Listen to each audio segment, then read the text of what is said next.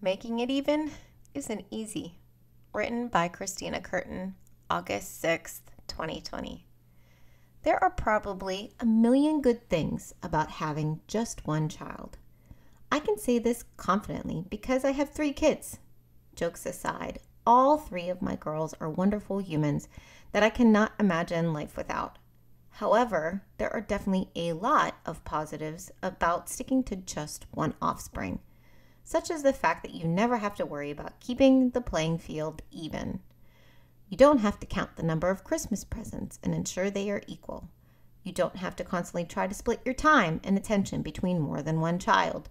With just one child, you can buy all the things, your only worries being that you might spoil your kid or go poor.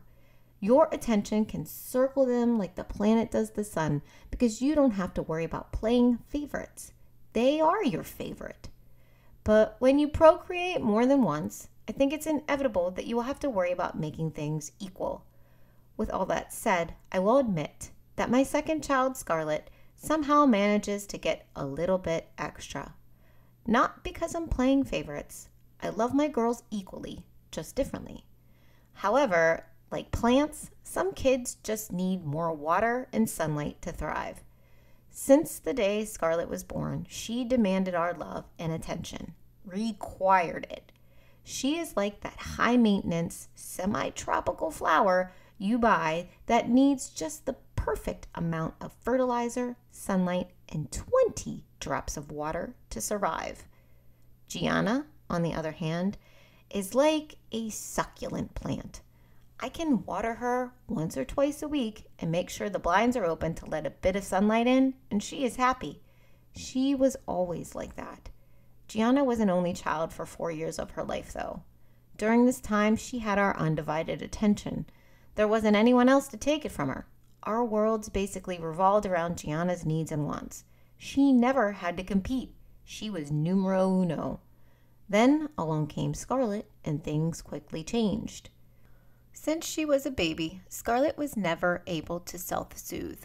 You couldn't let her cry it out because that child would scream for hours. She required me to help her calm down. Even now, when she loses her shit, she needs me to talk her through it, to tell her to breathe in slowly, or for me to give her a hug. We are working on getting her the tools she needs to help her work through her emotions and thoughts on her own, because I won't be here forever. But since the day she was born, Scarlett was an emotionally needy child. I don't mean that in a bad way. It's just the way she is. Scarlett has always needed more from us than Gianna in terms of attention, reassurance, compliments, and affection. Gianna, bless her heart, has never seemed to mind that she had a sibling who was now sucking all the time and attention away from her. I'd like to think it was because she was confident in our love.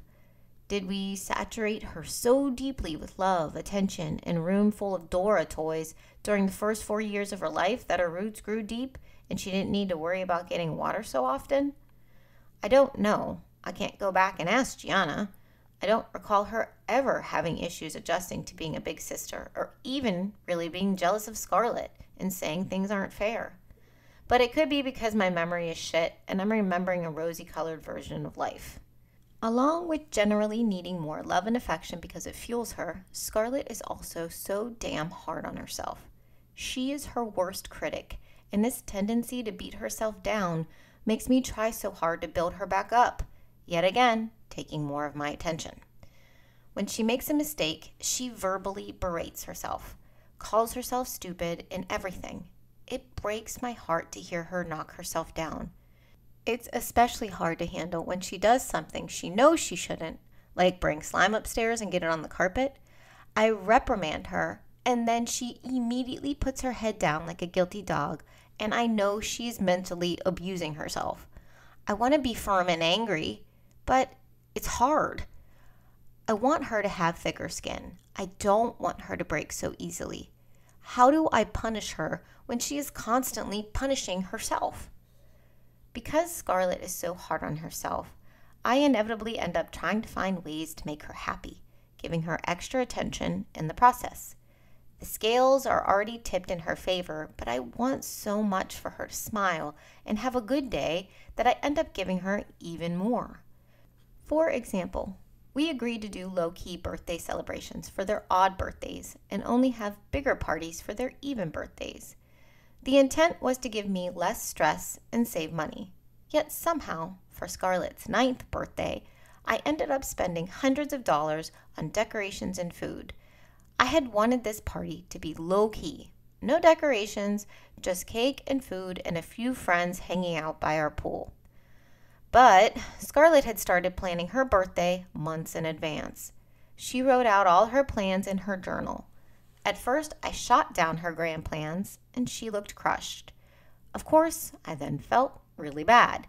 I wanted her to be happy, so I caved. After the party was over, I started overanalyzing things like I always do, and I began to feel guilty. Gianna's 13th celebration was way less of an event than Scar's party. Gianna had asked to have 3 friends sleep over one night, for no reason. It was near her birthday, and seeing the opportunity, I said sure, that could be her party. No decorations, no theme. Shit, I don't even remember if I ordered a cake. I think I did. Now, after Scarlett's party, I wonder, does she notice the difference? Does Gianna see that Scar got more? Does she care? I mean, teenagers are so emo and detached that it's hard to tell. Plus, Gianna is pretty well grounded, so I don't know if she sees the difference in what she gets versus Scarlett. And now, there's 3. Evie is getting older, and the challenge of equality for all 3 girls is rising. It's not so much trying to make things equal with the stuff we buy, it's about that precious resource called time. How do I split my time equally between all 3 girls so that they all feel valued, loved, and important, even if they don't all require the same amount of me? Scarlett, of course, notices and comments on how much attention I give Evie over her. I know this is normal, and I know I shouldn't feel guilty because it's obvious that a baby needs more of me than a 10-year-old should. But part of being a parent is harboring guilt when you know full well you shouldn't. I think it makes you a better parent. The guilt fuels you to do better. I'm on this never-ending quest to divide everything in this world equally by 3. Having 1 kid would be so much simpler, that's for damn sure. I could do so much more, give so much more, because everything in life would be sent to 1 instead of divided by 3. But if I only had 1, then I wouldn't have the nights where Gianna and Scarlett play soccer in the living room together, laughing and pushing each other, making up dances together, or having sister sleepovers. I wouldn't have the moments where I catch both of them smiling at Evie and looking at her like she's the most amazing thing on this planet. I wouldn't have the sandwich hugs where I wrap all 3 of my girls in my embrace, or hear that truly magical sound of all of them laughing together. Yes, having 1 would be easier. But they do say that nothing good in life comes easy, and there is a whole hell a lot of good with my 3 ladies. So needless to say, this ride will not be easy.